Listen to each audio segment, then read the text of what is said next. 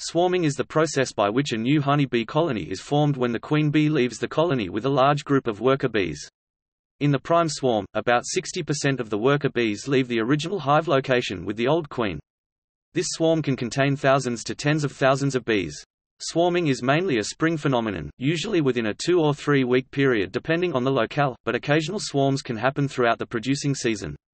Secondary afterswarms, or caste swarms may happen. Caste swarms are usually smaller and are accompanied by a virgin queen. Sometimes a beehive will swarm in succession until it is almost totally depleted of workers. Swarming is a honeybee colony's natural means of reproduction. In the process of swarming, the original single colony reproduces to 2 and sometimes more colonies. For instance, one species of honeybee that participates in such swarming behavior is Apis cerana. The reproduction swarms of this species settle 20 to 30 meters away from the natal nest for a few days and will then depart for a new nest site after getting information from scout bees. Scout bees search for suitable cavities in which to construct the swarm's home. Successful scouts will then come back and report the location of suitable nesting sites to the other bees. Apis mellifera participates in a similar swarming process.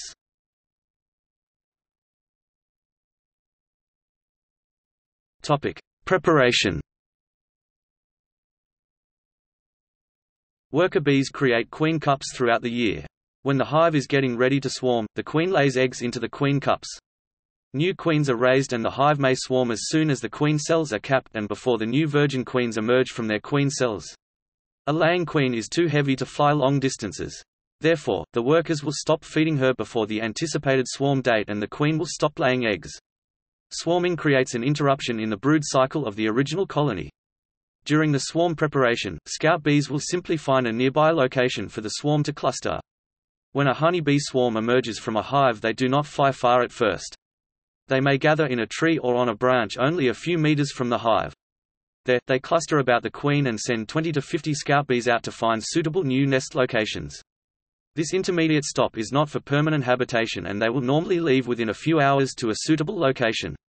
It is from this temporary location that the cluster will determine the final nest site based on the level of excitement of the dancers of the scout bees. It is unusual if a swarm clusters for more than 3 days at an intermediate stop.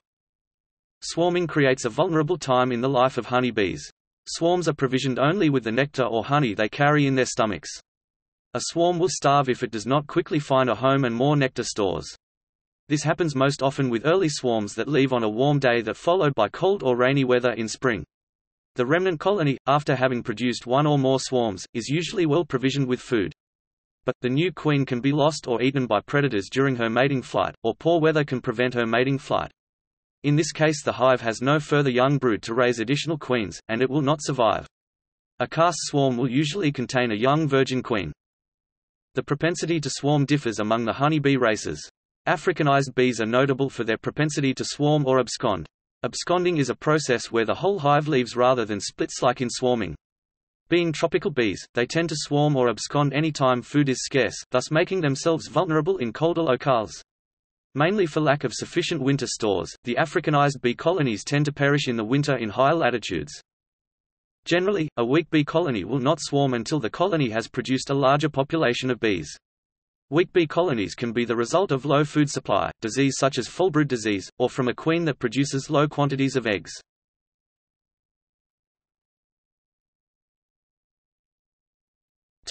Nest site selection.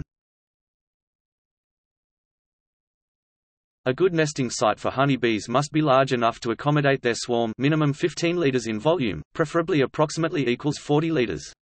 It should be well protected from the elements, and have a small entrance approximately 12.5 cm squared located at the bottom of the cavity. It must receive a certain amount of warmth from the sun, and should not be infested with ants. In addition to these criteria, nest sites with abandoned honeycombs, if the scout bees can find one, are preferred, because this allows the bees to better conserve their resources. The scout bees are the most experienced foragers in the resting swarm cluster. An individual scout returning to the cluster promotes a location she has found. She uses the waggle dance to indicate its direction, distance, and quality to others in the cluster. The more excited she is about her findings, the more excitedly she dances. If she can convince other scouts to check out the location she found, they take off, check out the proposed site, and choose to promote the site further upon their return. Several sites may be promoted by different scouts at first. After several hours and sometimes days, a favorite location gradually emerges from this decision-making process.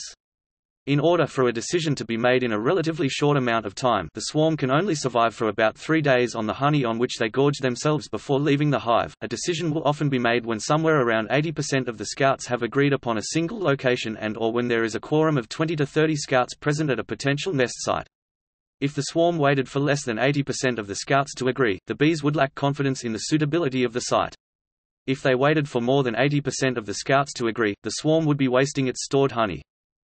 When the scouts' bees agree where to nest, the whole clustered swarm takes off and flies to it. A swarm may fly a kilometer or more to the scouted location, with the scouts guiding the rest of the bees by quickly flying overhead in the proper direction. This collective decision-making process is remarkably successful in identifying the most suitable new nest site and keeping the swarm intact.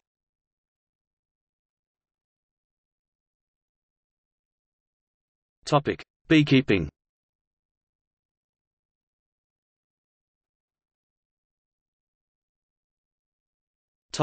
Swarm control methods. Beekeepers who do not wish to increase their number of active hives may use one or more of many methods for swarm control. Most methods simulate swarming to extinguish the swarming drive. Clipping one wing of the queen. When one wing of the queen is clipped, a swarm may issue, but due to the queen's inability to fly, the swarm will gather right outside the original hive, where the swarm can be easily collected. Even though this is not a swarm prevention method, it is a method of swarm retrieval. In the demarry method, a frame of capped brood is removed with the old queen. This frame is put in a hive box with empty drawn frames and foundation at the same location of the old hive.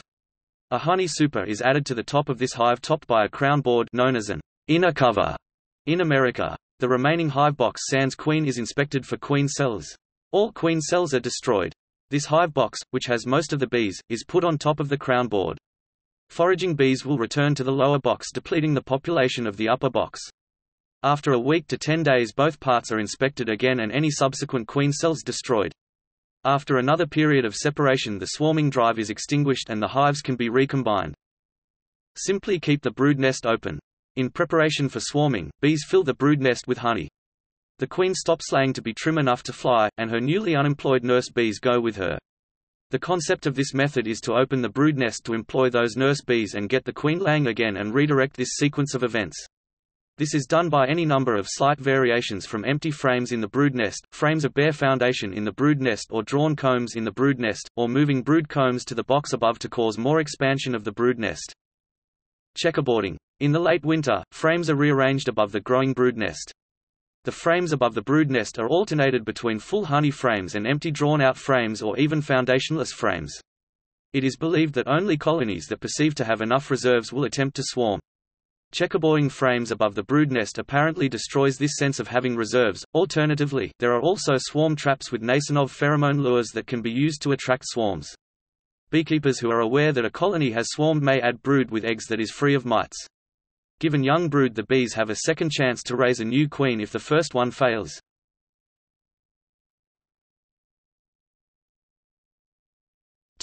Swarm capture. Beekeepers are sometimes called to capture swarms that are cast by feral honey bees or from the hives of domestic beekeepers. Most beekeepers will remove a honeybee swarm for a small fee, or maybe even free if they are nearby. Bee swarms can almost always be collected alive and relocated by a competent beekeeper or bee removal company.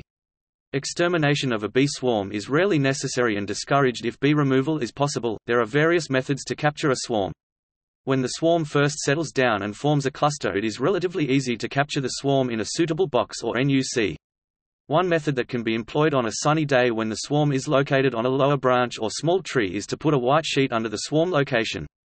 A NUC box is put on the sheet.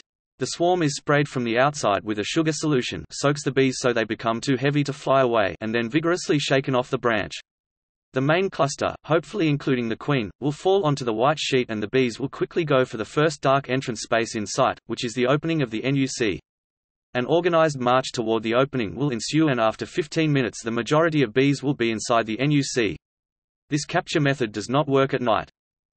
If the swarm is too embroiled in its perch so it cannot be dropped into a box or sheet, a skep can be suspended over it and gentle smoke used to herd the swarm into the skep. Smoke is not recommended to calm a clustered swarm. Smoke will have the opposite effect on a clustered swarm, as many bees will become agitated and fly about instead of settling down.